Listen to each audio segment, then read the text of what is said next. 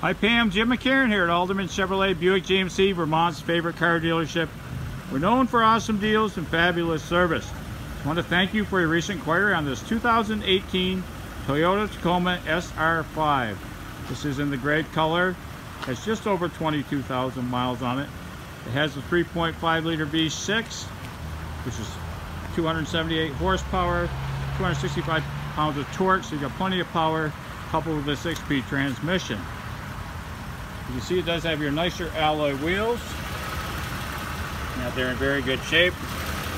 Tires have a lot of tread left on them. Would come with running boards already on it. This is the SR5, so you have the badging there. You can see there's plenty of room in the back here. It's got a nice floor liners there. The seats do fold up like that if you wanted to put stuff in that way, or they fold down this way also.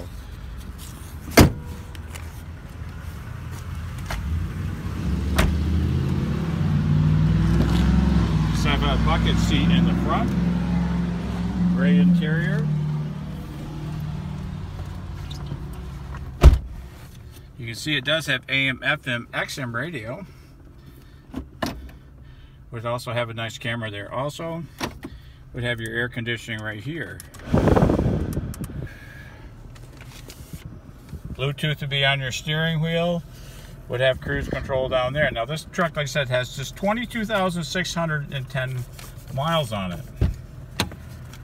Now this is a one-owner vehicle.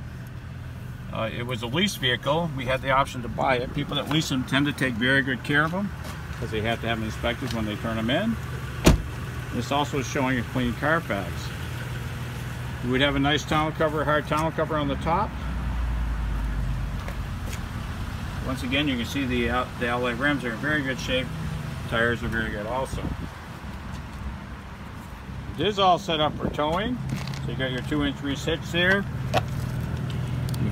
Your flat 7 there. Round 7, flat 4 there. The inside, you can see it's got all lines underneath there. You can see the bed's in pretty good shape.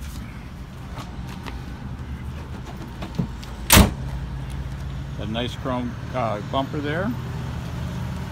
Chrome exhaust tips will go with it.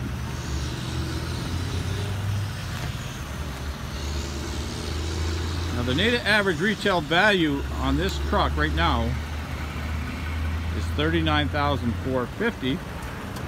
Our live market price is $34,414. So if you'd like to learn more, hit the learn more button or stop down and see it yourself. Route 7 South here in Rutland, Vermont.